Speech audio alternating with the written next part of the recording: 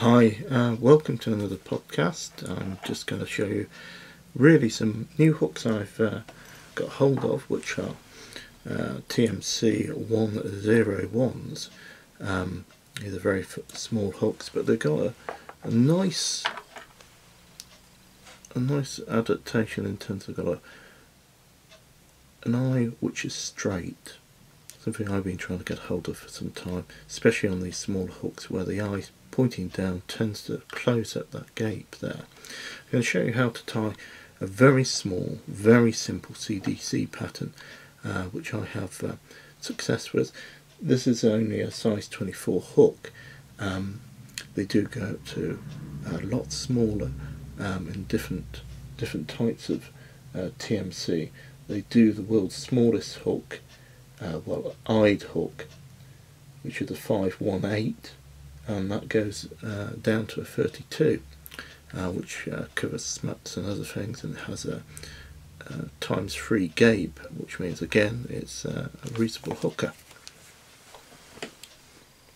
if you will pardon the phrase.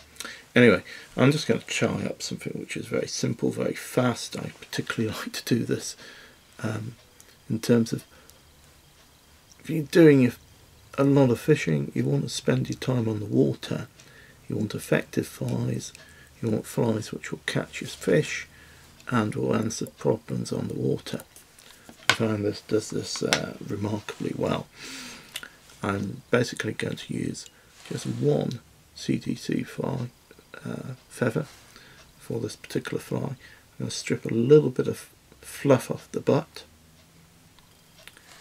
and I want some of the longer bits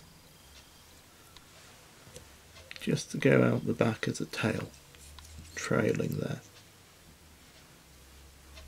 Just a few bits will help stabilise the fly. I'm actually going to snip off the fluff from the top. There we go. Just snip that. Work clean.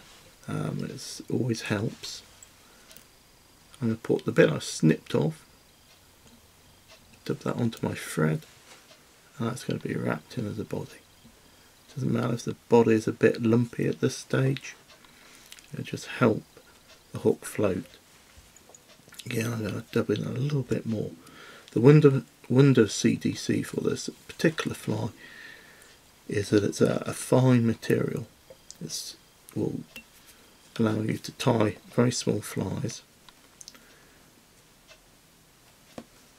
and is remarkably durable for its size. Now, I have just stripped off a bunch of CDC, which I'm going to lay back over the point of the hook. I'm going to come down once. I'm going to bring my thread through the front and behind the back, and that's going to puff up a little wing there. I don't mind that the barbs of the CDC are going in both directions. I think that will help the fly float, and my experience it does. And where we have lots of advocates of CDC saying what a wonderful floating material it is, I must admit I rather carry 20 of these particular patterns, so when they're getting damp, my fingers are damp, it's cold, I can snip one off and put another one back on, which is nice and dry. You can use different materials to actually try and dry them out.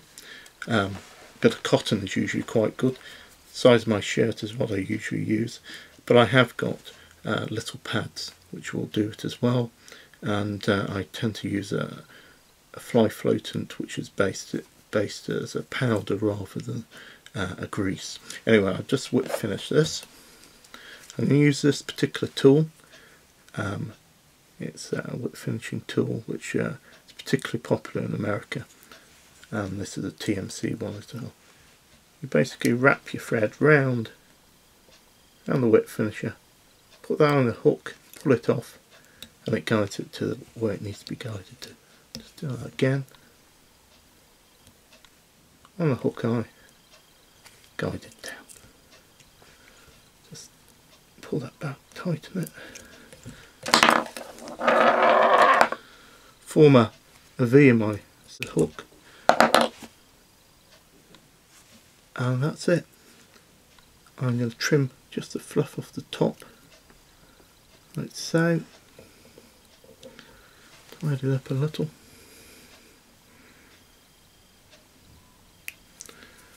And that little fly there will catch you an awful lot of trout. There we have it, little CDC size 24 fly.